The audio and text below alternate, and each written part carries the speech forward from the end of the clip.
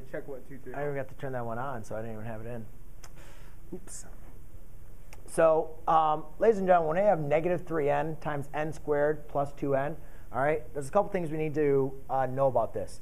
First of all, we need to remember what our distributive property says. Okay? Remember the distributive property, what it states is a times b times a times c. John, could you take out a sheet of paper, please? And so you can write this down, please. So you have a times b.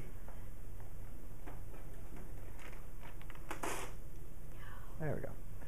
You have a times b and then times a times c. So this is going to equal ab plus ac. All right? Does that make sense?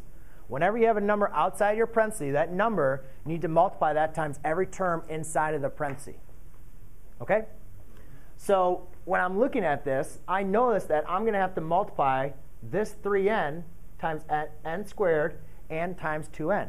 So I need to remember, again, how do we multiply monomials, right? Or what is kind of the rule? Remember, when you multiply two monomials, you're going to make sure you add their exponents.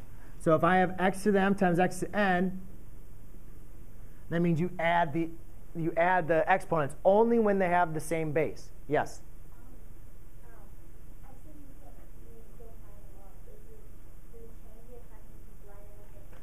It is different because, remember, now we're multiplying.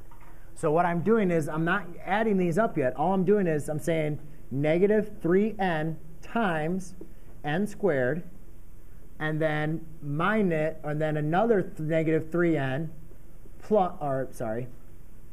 times 2n. So you notice the difference? What I'm doing is I'm multiplying this negative 3n times both of those terms. OK? So let's look at it this way. So then, if I have negative 3n times n squared, what do I do with my exponents? Just simply add the exponents. Negative 3n cubed, and then negative 3 times 2 is a negative 6n squared, because n to the first plus n to the first equals 1. OK? So that'd be my final answer. Negative 3 times 2 is a negative 6. That's why it's subtraction between the two. OK? Thank you.